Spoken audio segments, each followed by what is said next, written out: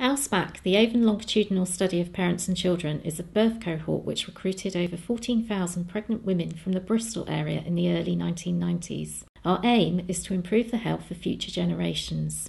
We followed the parents and their children for over 25 years, and in 2012 we started to recruit the children's children.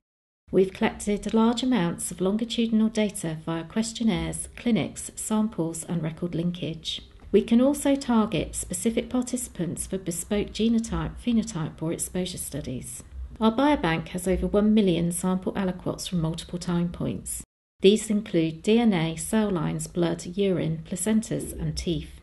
What's unique about us is our ability to link samples from 3 generations to multi-omic, phenotypic and environmental data collected over 25 years. Our samples and data are available to researchers worldwide. Of the 1,500 ALSPAC papers published so far, over 500 used our biobank.